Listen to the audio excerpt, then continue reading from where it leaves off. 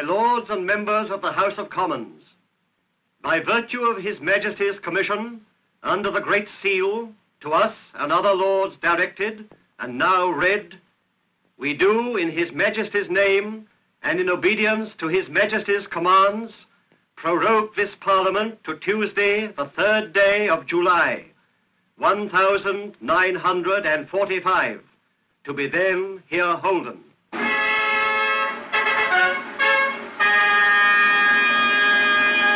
Today, at the House of Lords, the Lord Chancellor, after reading the King's speech, announced the dissolution of Parliament.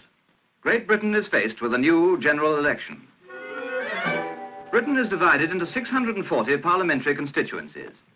It is probable that no one of these is exactly typical, but we must tell our story in terms of one of them, and so we settled upon the division of Kettering in the county of Northamptonshire.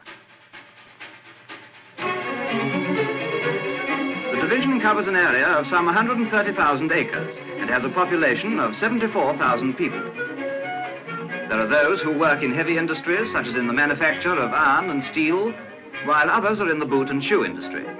Some are occupied in agriculture, while a great number are small traders in towns and villages. They have the choice of 3 candidates with 3 different political creeds.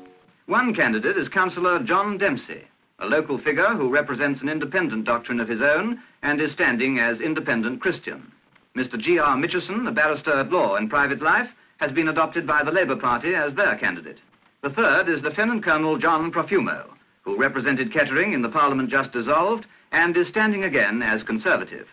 Centre of all the division's election activities is the market town of Kettering itself, where each candidate has his headquarters and his agent, the impresario who organizes the whole campaign. It is the agent's job to arrange meetings, book halls, supervise printing of posters and leaflets, fix transport, answer queries, and deal with last-minute breakdown of plans. His first step before any public meetings begin is to arrange for the candidate to address small local committees of supporters who will be helping him with the campaign. And in conclusion, ladies and gentlemen, I should like to assure Colonel Profumo of very solid support at Cranford. I will now ask him to address you. Frederick Robinson, ladies and gentlemen, this evening I've come to tell you something about this general election campaign and also what I want to ask you to do for me. I've got 3 opponents to fight at this election. The first and most dangerous one is apathy, and the others are the other 2 candidates. Now, I want to ask you to deal with the apathy and leave the other 2 candidates for me to deal with. Meanwhile, the Labour candidate's agent is arranging committee meetings for his organisers and supporters, who are going to help Mr. Mitchison to win his votes. The issues are really nothing less than the future of this country and whether we can have a lasting peace in the world. It matters enormously, this election. You see, you've got to do something too. You've got to canvass particularly. So you have to canvass every street and every ward and every village. I know it's not going to be easy in the time, but we've got to get everyone out on polling day. Mr. Chairman, I would to have meetings outside the factories, because that is very important if we wish to get our message across. Yes, certainly. Councillor Dempsey, being an independent candidate without the resources of a nationwide political party to back him, has his own daughter to act as his agent. The first important event in the election is Nomination Day. This is the day on which each candidate comes to see the chief election official, the returning officer, who in this case is the town clerk. The Nomination Day formalities are only a part of the returning officer's job. His function carries many responsibilities, and he remains entirely non-party throughout the whole election proceedings. Each candidate brings with him his nomination papers with the names of a proposer, a seconder, and 8 assentors. He also has to deposit £150 in currency to show that he is of good faith in standing for Parliament. If he polls less than 1/8 of the total votes, he will forfeit this deposit. During the campaign, the candidate and his agent work very closely together, meeting at least twice a day to discuss their plan of action. Meanwhile, the voluntary workers, recruited by the agent and his organisers, get on with the work of addressing envelopes and sending off circulars, notices of meetings, and copies of the candidate's election address. Election addresses are sent to every person entitled to a vote, and each candidate is allowed one free postage for every voter in the constituency. The election address gives a broad outline of each candidate's policy and bears his photograph, so that every man and woman who receives it will know what the candidate stands for and what he looks like. At the time of this election, Britain had a large number of her voting public in the forces overseas. As their vote will carry considerable weight in the final results, copies of each candidate's election address and a ballot paper to vote on are dispatched under supervision of the returning officer to members of the forces all over the world, so that the soldier in Malta or even the Burma jungle can vote for his home candidate. At election time, an extra load is thrown onto the staff of the Postal Service, which serves as a link between the candidates and those members of the public whose business or household duties prevent them from attending candidates' meetings. So in this way, Mrs. Green, the busy housewife, receives her copies of the election addresses. As part of their visionary policy, the candidates take an interest in the youth of their constituency. Although these youngsters are not yet entitled to vote, they'll be tomorrow's party supporters, and in the meantime, they want to learn what politics are all about, ready for when they have a say in the government of their country. During the days before polling day, candidates make personal contact with the voting public all over the division. They go out to the men who work on farms and in the fields. They tour the workshops of local industry and contact as many people as they can individually. For only by getting to know them individually can the candidate learn the needs, hopes and fears of the people he will have to represent if he wins the election. He must also gain a full understanding of their various problems so that he can fight their battles, while at the same time the opportunity of discussing both big national issues and more personal problems man to man helps the individual voter to gain confidence in him. In the meantime, the agents rally every possible supporter to back up the candidate's personal efforts by house-to-house canvassing. Candidates themselves spend their evenings addressing meetings in towns and villages all over the division.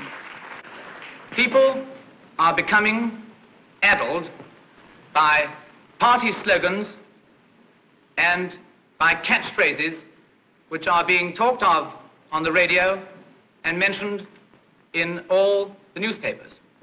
I believe in being governed, but not in being spoon-fed and kicked and patted and cursed and praised and directed and fined and licensed and exhorted all the time. So, if it's houses you're after, I don't promise them tomorrow. No one can do that. But far the quickest way you'll get them will be on the lines I've been talking about just now. And they come first and foremost in the Labour programme. And I'm not claiming that I'm superior because I'm standing as a Christian candidate. I say I need Christianity so badly and Jesus Christ myself, and I know all you do. And I know the world does. Mr. Dempsey, don't you think there are as good a Christians in the Labour movement as you are yourself? Possibly, but when Mr. Lansbury was turned down at the Labour conference, I forget the year, as a whining old Christian, I knew I'd got into the wrong party. Morning, Warner. Morning. What? Did you get that all straight away? Well, how did you get on at Corby last night? Excellent. Very pleased indeed. The issue about nationalisation is growing, but there seems to be a lot of personal support. How many meetings have you got tonight? 5. 5? Crippin', that's a lot. Where are they? Lamport, Walgrave, Thornley, Cold Ashby, Aldring Green. 6:30, first meeting. And don't be late. I'll be there. Ladies and gentlemen of Lamport, here comes the National Conservative candidate, Colonel John Profumo. Here he comes into the field. Now, Lamport, don't forget, this is your candidate and we hope your future member. Here he comes. Good evening, ladies and gentlemen. Every day between now and polling day on July the 5th, I am coming round the villages of my constituency in order that I may take my political views to the men and women whom I know are very busy in their ordinary, everyday jobs. I am standing once again as a Conservative candidate in support of the formation of a national government.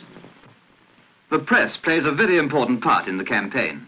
During election time, the local newspaper sends out reporters to get interviews with all the candidates.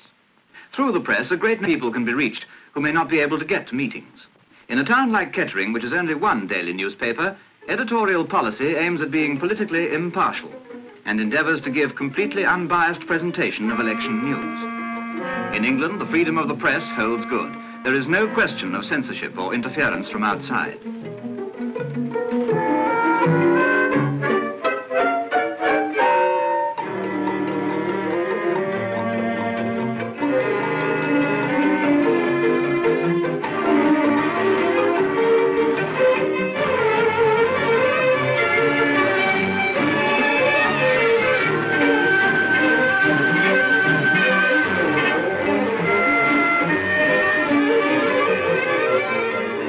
Polling day draws near, and the wheels of the electioneering machinery turn faster as everyone concerned throws more and more effort into the campaign. Everything possible is done by each candidate to catch the eyes and the ears of the voting public. It is a struggle to attract, to impress, above all to convince that here is the man against whose name they must put a cross on polling day. But the British public are individuals. They watch and listen, but they think for themselves. Already everyone is talking politics and almost everyone is taking part in the campaign.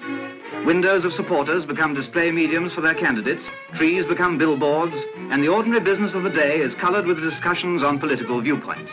In fact, every thinking person in the British Isles looks on his country's problems as his own responsibility. And of course he tells his friends what he would do if he were Prime Minister.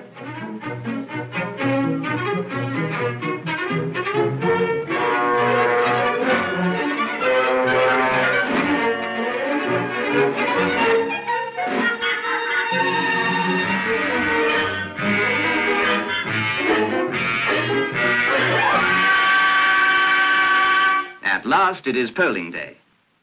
Mrs. Green has done a lot of thinking in the last few weeks, and now her mind is made up. Inside the polling station, she gives her name to the polling clerk, who checks it off the voter's register.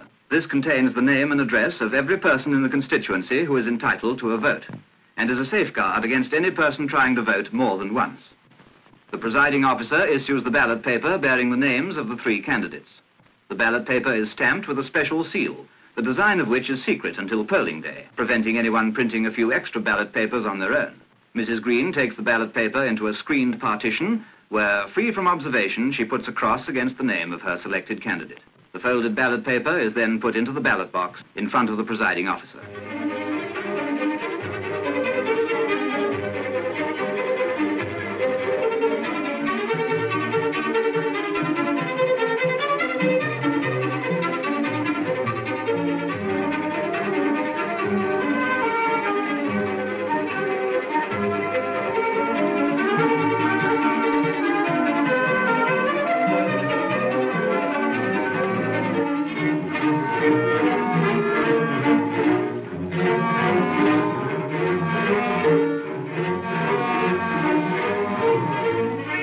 On polling day, candidates make a tour of the constituency.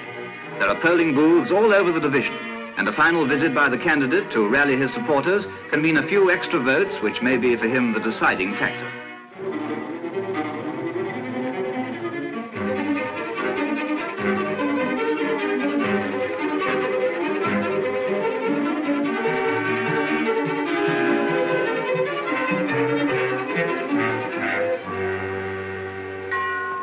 (9 p.m., the limit of the extension to polling hours. The voting, which has gone on since 8 o'clock in the morning, must now stop. The people have had their last chance to vote, and the doors are locked. The ballot boxes, containing the country's verdict, are sealed up until the day of the count. From each polling station in the division, the sealed ballot boxes are transported under careful supervision to the main police station in Kettering, where they are stored in the cells for safekeeping.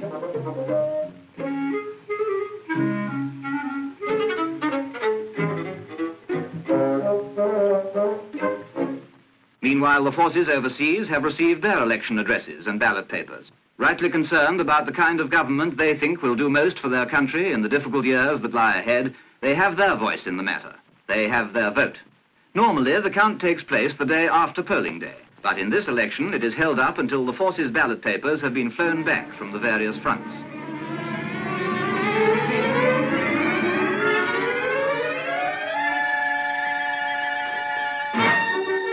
On the day of the count, the seals on the ballot boxes are broken.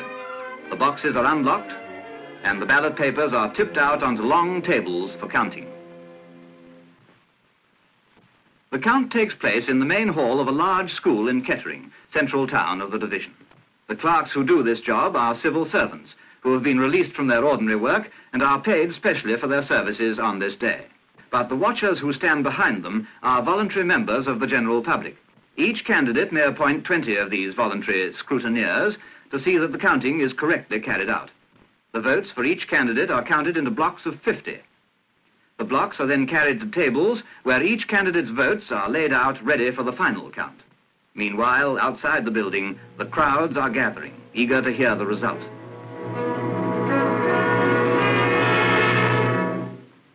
Before the final figures are announced, the returning officer checks the badly recorded votes with the candidates, who mutually agree which shall be counted and which shall be declared void.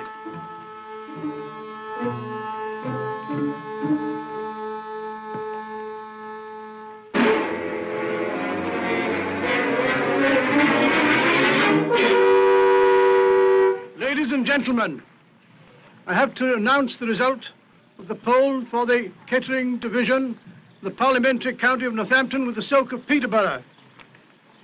The voting is as follows. John Chamberlain Dempsey, 2,381 votes. Gilbert Richard Mitchison, 29,868 votes. And John Dennis Profumo, 23,424 votes. And I therefore declare Gilbert Richard Mitchison duly elected Member of Parliament for the Kettering division.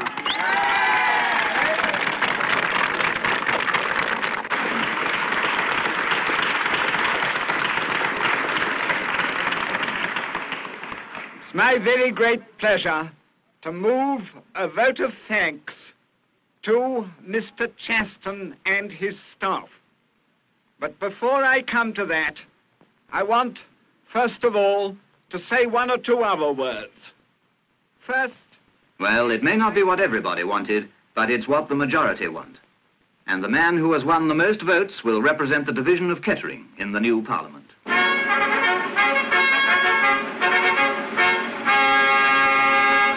Very soon, the new member for Kettering enters the House of Commons for the first time, when he goes to take the oath before the Speaker.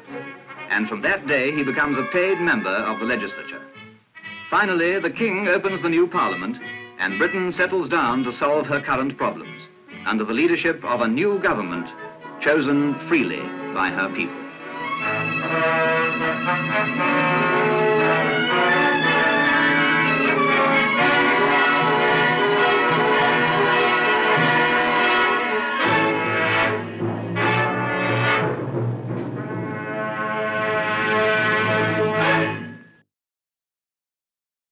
Election. Britain is divided into 640 parliamentary constituencies. It is probable that no one of these is exactly typical, but we must tell our story in terms of one of them, and so we settled upon the division of Kettering in the county of Northamptonshire. The division covers an area of some 130,000 acres and has a population of 74,000 people. There are those who work in heavy industries, such as in the manufacture of iron and steel, while others are in the boot and shoe industry. Some are occupied in agriculture.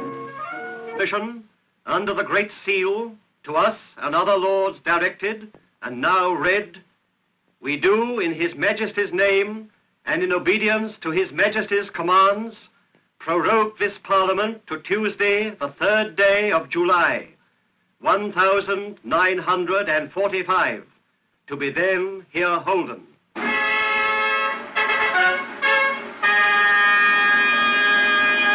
Today, at the House of Lords, the Lord Chancellor, after reading the King's speech, announced the dissolution of Parliament. Great Britain is faced with a new general, while a great number are small traders in towns and villages. They have the choice of 3 candidates with 3 different political creeds. One candidate is Councillor John Dempsey, a local figure who represents an independent doctrine of his own and is standing as independent Christian. Mr. G.R. Mitchison, a barrister at law in private life, has been adopted by the Labour Party as their candidate. The third is Lieutenant Colonel John Profumo, who represented Kettering in the Parliament just dissolved and is standing again as Conservative. Centre of all the division's election activities is the market town of Kettering itself, where each candidate has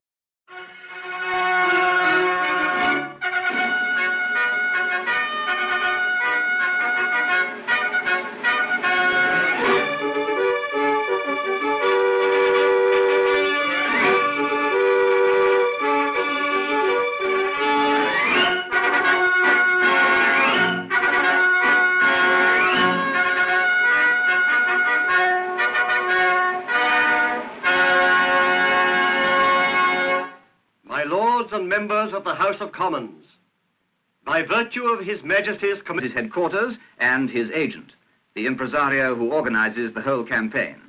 It is the agent's job to arrange meetings, book halls, supervise printing of posters and leaflets, fix transport, answer queries, and deal with last-minute breakdown of plans. His first step before any public meetings begin is to arrange for the candidate to address small local committees of supporters who will be helping him with the campaign. And in conclusion, ladies and gentlemen, I should like to assure Colonel Profumo of very solid support at Cranford. I will now ask him to address you.